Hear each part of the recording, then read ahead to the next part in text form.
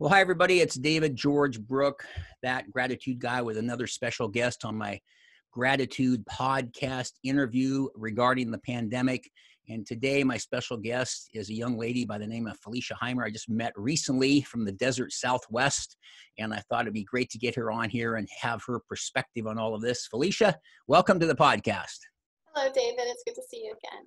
You too. You too. So as I mentioned previously, I try to get people's perspectives that may help other people that don't have maybe the same imagination or work ethic or whatever it might be. But let me start off with this. What has been your best coping mechanism to deal with all this madness after 6 or 7 weeks or whatever it's been now? Quite honestly, it's been media distancing. Like I'm a that. researcher and a writer, and I find myself naturally drawn to the news and needing more facts. And in the very beginning, I was spending an unbelievable amount of time researching and studying numbers and even doing screenshots of statistics and comparing from day to day. And it was becoming very dangerous and very negative for me. I decided, it's been almost 5 weeks, I've decided to distance myself from the media. Good for you. I think it's incredibly important to keep a very good mental health as well as physical health. And for me personally, I've been the happiest I've been in years. And that's excellent. think a lot of it's been self-reflection. A lot of it's been focusing on the resources that I have and the things that, quite honestly, I had been too busy to notice the past decade or so. So for me, definitely the media distancing, where I literally do not watch the news, don't look at numbers. Wow. Literally happens that will update me, and if something major arises, they let me know. And some people may call it naive, but for me personally, it's been an incredibly healthy choice. I think that's really, really smart. Now, so am I to understand, were you doing this prior to the pandemic in terms of kind of distancing yourself from the news and all the media and that kind of thing, or just it started around there? No, I was very active in watching the news going on in the world around me. I've always been the type of person, though, that really wants to focus on the positive and what I'm putting into my head. So for example, if I'm watching television, if I'm reading a book, even though that I put around me, I make sure that it's very positive. I personally don't like to watch violence or it's a little too stressful, especially now. Mm-hmm. So for years, that's been kind of practice in that I try to stay on the positive side of things. But as far as the media distancing, I have said I don't need that kind of drama right now. I've been more creative. I've been happier. I don't have to focus on the negative of what's happening in the world right now. Obviously, I'm very aware, and on a daily basis, I'm in touch with people who are directly affected by this disease, whether it's healthcare workers or I have a very good friend. I have a very good friend who's in the Hopi Nation, helping to get masks to them. I've put together a team of people who are sewing masks, and I'm getting donations for things. So I'm well connected. I'm not completely oblivious to what's going on, but for me personally, it's I have to focus on positive. I have 2 very close friends who have contracted the virus, and they've also recovered. One of my friends, Renee, actually was playing and came back and knew that she wasn't feeling well, and they recovered at home. Another one of my friends in Arizona was not as fortunate. She did have to go into the hospital, but recovered after several weeks. So that's nice. It's positive. Yes. So it's positive that people are recovering from this, and again, focusing on the positiveness and focusing on what we can do, from our own homes to help other people, whether it's to give a phone call to someone who's distancing alone, or I had a girlfriend whose daughter had a birthday, and I dressed up in a silly costume and stood across the street from them and sang happy birthday. And nice. she wasn't able to have a birthday party, but for me, I think being able to give back to other people also takes the focus off of, the that's going on around you. That's great. That's great. And I really like that too. I heard somebody once say, was it a news diet or information diet or something like that to get away from it, because it's pretty crazy. I'm old enough to remember when John Kennedy was killed, and of course we had the towers, and it seemed like the first few days all you did was watch TV, and at some point you've got to get away from that. And so, but Absolutely. next question, Felicia, as kind of the gratitude guy, that's my moniker. That's what I do. I talk about gratitude all the time and push gratitude journals and so forth. Did you find, were you grateful for different things after the pandemic started, or was it kind of the same things, or did it change at all once we got into all this? I think that it amplified the things that I was grateful for prior to all of this happening. I have two incredible sons, one in college and one in high school. I've always, been very grateful for them. But my older son is home from college now. He was supposed to have an internship this summer. I was barely going to get to see him at all this year. And I've been able to see him almost every day. And, Oh, wow. I'm grateful for that time. I'm, of course, grateful for the time I have with my younger son. We've had a chance to really bond as a family again.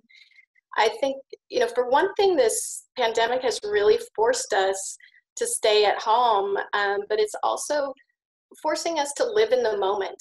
And you can either resist it or you can embrace it. For me, I decided about 5 weeks ago that I was going to embrace it. I have a home where I'm safe. My sons are with me. We're healthy. I've spent a lot of time reconnecting with friends and family, especially people that I haven't had the time to really have good conversations with. I think we become so reliant on text messaging that sometimes it's just so important to have that eye-to-eye conversation with them, whether it's over a Zoom conference or FaceTime. But I'm really finding that that's also helping me too. So I can see that my parents are doing okay in another city, and I can see someone's expression, and I can really focus on a conversation with them. We multitask a lot, and we don't realize as Americans until our lives are completely simplified how chaotic our days can be and how much we multitask. Right. And for me, going back to your question though about, have things changed? I think I've had more time to focus on hobbies. I've had more time to enjoy the things in my house. I've had an antiques business for years, and I've not really enjoyed it. As much as I would have liked to, I'm surrounded by things, but I'm reading books, and I'm spending more time decorating and doing the things that I didn't have time to do.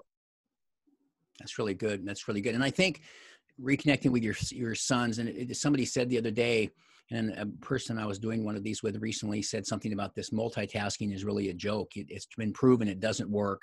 And we're so busy, and I'm talking to you, but typing the text and doing this and writing that and so on and so forth. So that's neat to see some of the silver linings that have come out of all this too. And kind of with that in mind, is somebody in talking to you the other day and getting to know a little bit about the amount of things that you take on, the amount of projects and different things that you've done and are doing and will be doing. Do you have any thoughts or ideas for people that might be stuck in their house or condo or townhouse or something about things they can do while we're kind of housebound and for this downtime that might be helpful to them? Absolutely. One of the things that I did in the very beginning, I'm a list person, as you are as well, and I started to make a list. Well, let me back up for a minute. I lost both of my jobs when the pandemic hit. I'm a Oh, wow. substitute teacher, and I'm also a photo stylist. So unfortunately, I lost my work in those areas. I'm still working on some other projects, but I wanted to take stock and take inventory of what resources I had, and what my talents are, what I'm able to do in order to get a job, in order to bring in income, in order to stay healthy mentally and physically. And I just started making a list of the things that I currently am doing and the things that, that are goals of mine. I think it was incredibly important for me to spend some time really evaluating you know, how much I actually had in my house to do. Again, you're so busy and you walk past things every day and you don't really realize how many books you purchased but never read, or games that you haven't played in a long time. Right. I have spent a lot of time reconnecting with people. Oh, I that's spend a great. lot of time on the phone. I've done driveway visits before where I stay in my car and someone's standing at their front door, 25 yards away, and we talk, and I check in on them, or I've dropped off, groceries or different items for people who weren't able to get out. But I think it's important just to, to kind of look within, spend some time, again, embrace this time that you have to focus. When I visited Japan several years ago, one of the things I noticed about the Japanese is that they don't multitask. When you're at a table with people, you don't have multiple conversations, regardless of how large the table is. Wow. If you're in a car with 4 people, the people in the back seat don't have a separate conversation from the people in the front seat. Wow.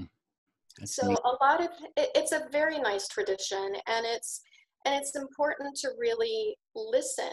And I've learned the value of listening, and for me, spend this time not only listening to others, but listen to your heart. Maybe it's a time in your life where you realize that job that you don't have right now, or the job that you're trying to get, really isn't the direction that you need to go. Could be. And truly think about what you want to do, because now's the perfect time to do it. Yeah. Talk to other people about your goals, and you know have other people brainstorm with you. Again, it's about feeling connected and staying connected with people. Just because you're in your house and you're told to stay home does not mean that you can't connect with others. Right. And even get out of your house occasionally to exercise. I like that. And I think you've mentioned reconnecting several times, which I think is really good. And again, another one of those many silver linings through this. I mean, there's negatives and housebound and people dying and suffering and different things, but there are some amazing things that'll come out of this. And with that kind of in mind, and when it does end and there's the vaccine, or we get back out into the society again, or what have you, do you have a couple of things that you thought, boy, I'm going to hit the ground running doing this or that, now I've had a chance to brainstorm, as you said, and think about it, that when this is done, that you're going to really pursue? Well, I'm actually working on a project now, building a YouTube channel, and it's something that, again, it was thinking about the talents I have and what I want to do, and I honestly feel in my heart that I've been preparing for years for this, and that God has prepared me, for what I'm facing, not just the strength and hope of what I have right now, but also just the talents that He's given me, Yeah. and given all of us. We each have something to offer. Everyone has a story, and whether it's to tell your story or whether it's to help other people, it is a privilege to serve other people. And for me, I'm hoping to, start this project and move forward, in the next week. But I'm hoping that it will be something that will continue for many, many years to come. Mm-hmm. Excellent. I'm sure it will be. And again, just chatting with you the other day and so forth. So last question, Miss Felicia, is do you have a quote or a Bible verse or a philosophy that kind of drives you or sustains you, whether it's through a tough time like this or just in general, that you kind of fall back on, that is the kind of the overarching philosophy that you kind of have? That's a tough one, because I love quotes, and there's many verses out there that really help me. For me right now, it's be still and know that I'm God. Because He's here. Mm-hmm.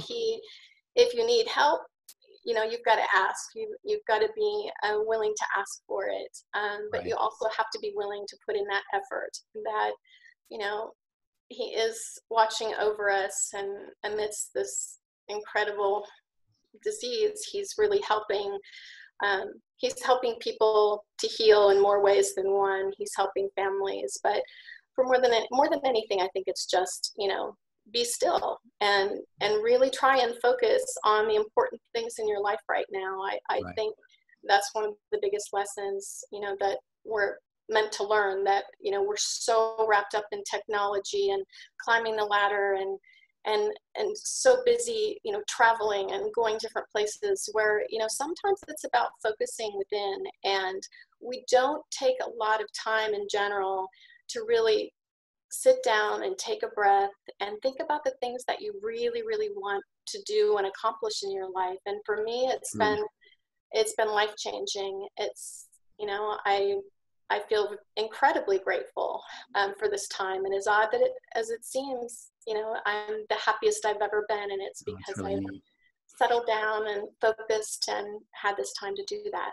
It's really neat. Somebody said to me the other day recently, if you're the grateful guy, what is there to be grateful through a terrible time like this? And I came with all sorts of things too. And you mentioned the reconnecting piece but I think one of the things that I came up with, one of the biggest silver linings of all, maybe even at the top in terms of being grateful, was it helps you to realign your priorities. And I think our priorities get Absolutely. out of whack. And I think this has done a good job of maybe getting it back to what's important. And then again, reconnecting different things and having that time to brainstorm, make a list and so forth. So, well, I'm Absolutely. not surprised you've come up with quite a few nice little nuggets, just as I thought. So thank you, Miss Felicia Hymer, for being a Thank guest you on the so much, podcast. David. We appreciate you.